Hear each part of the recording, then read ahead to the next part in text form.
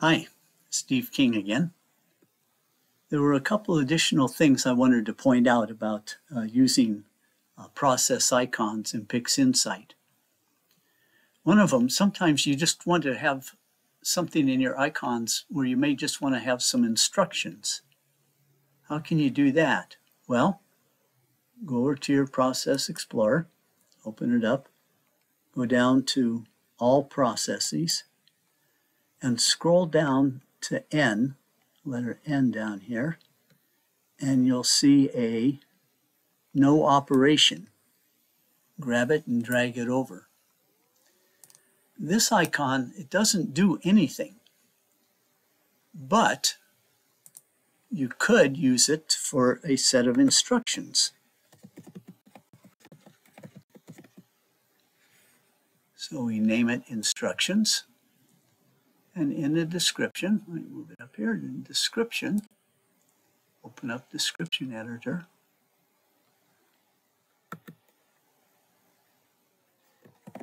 And use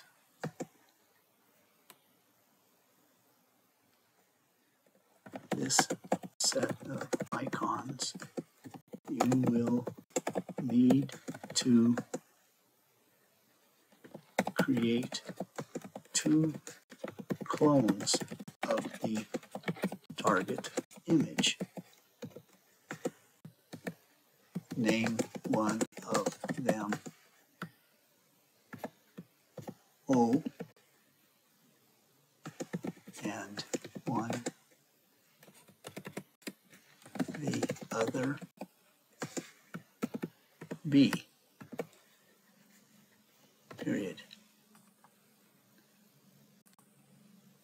Okay, so people open the instructions and it lets them know that they need to create two clones and what to name them, because you may have other things like a pixel math expression or something that's expecting to see an image named O, maybe for original image, and one named B, maybe for a blurred image or something.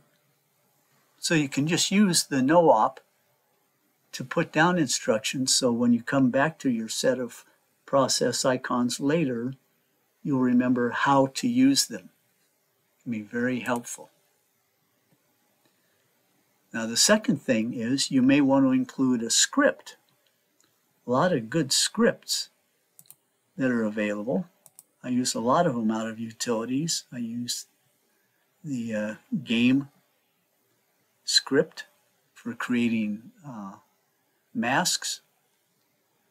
I use the dark structure enhance to sometimes change things. So if you want to use any of the scripts, you can't get to it this way, but you can get an icon this way.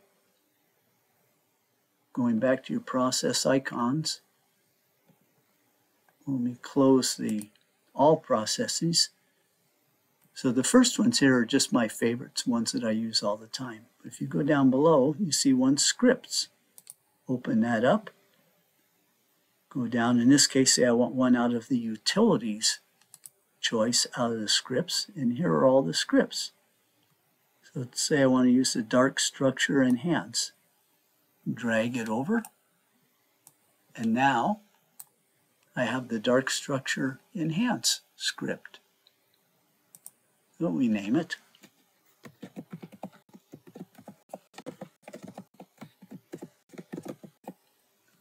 That name's as good as any, so I know what it's going to do. Now, how do I apply that to this target? Well, I can open it up, double click, and then I can drag the icon over and apply it, and it will perform that.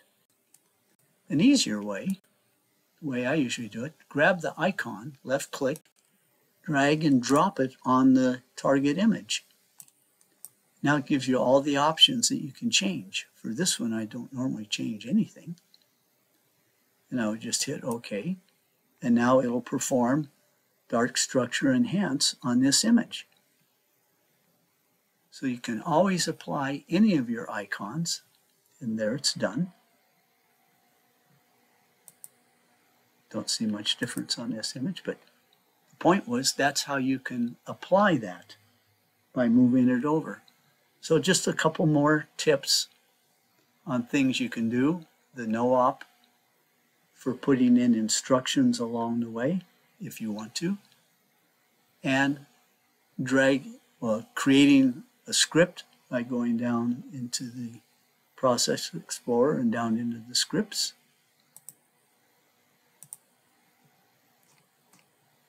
and dragging the icon over and just dropping it on the target image to have it start processing immediately. So just a couple tips. Hope they're useful. Thanks for watching.